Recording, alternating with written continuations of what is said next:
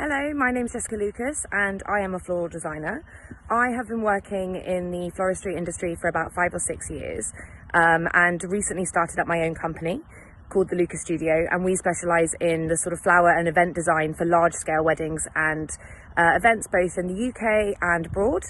I learnt my trade through working with some of the best in the industry. I started working with Nikki Tibbles at Wild at Heart, where I was lucky enough to be involved in some really exciting projects, including Nikki Hilton's wedding and various sort of other I can't really say type weddings. And then I went to Paul Thomas Flowers, where he's largely known for his royal connections. So I the most notable things I did there were the Queen and Prince Philip's 90th wedding anniversary at Windsor Castle, and also Princess Eugenie's wedding at Windsor Castle, which was some of the best experiences of my life. My daily routine, sort of pre-COVID-19, was that I would go to the flower market in the morning, select all of the bits and pieces that I needed to achieve any of the projects I had going on that day or that week. And then I would be back to the studio for client meetings, proposal writing, lots of sort of creative conversations and discussions and technical conversations and discussions. My role very much is not as a florist. My role is to essentially create and design and then to pull together a team and who are much more fabulously specialist in their own fields, and they will then help me pull together and bring the whole event to life. So one of my biggest challenges in my role is probably the technical side of things, because that is where there is the most pressure and the most sort of complex health and safety and artifact preservation, you know, when you're working in old buildings and things like that. And probably the best example of this is each year I've been involved in putting the 26-foot Christmas tree into the Ritz, which is no mean feat, and it's a wonderful night. After months of preparation, a team of 25 go into the Ritz, managed by me, and we have to get the whole hotel dressed and get this 26-foot tree up in the lobby and fully decorated with 10,000 lights and 2,000 decorations, and it's wonderful. The morning after, sort of all the guests have gone to bed and they all wake up and the whole hotel has been dressed for Christmas, and it's quite special. It makes the real sort of through the night slog worth it, and it's a wonderful thing. That's sort of what makes the job all really worth it. But the challenges are frequent and constant, but it's being a good problem solver and a good communicator and a good people person that essentially means that I am well equipped to deal with all of these different issues as they come up.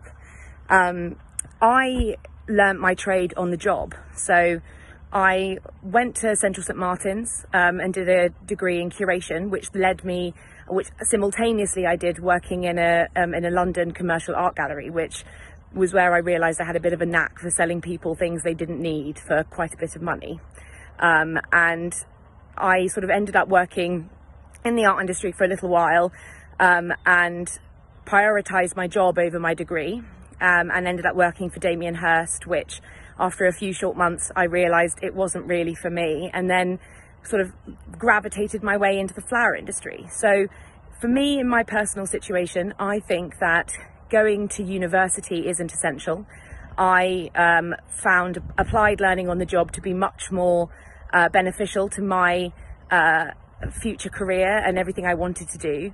And plus the freedom of earning money was something that I massively loved, but I did both at the same time. So I had the best of both worlds. And I think that the main thing I would take away from my university experience is the amazing group of people that I met while I was there, which have now formed my wonderful creative community around me. So my friends are fashion photographers, graphic designers, video editors, work in production and advertising as artists, ceramicists, and all of these things, which all feed into my company and my industry in various ways. And I think that's the best thing that I took away from my creative degree.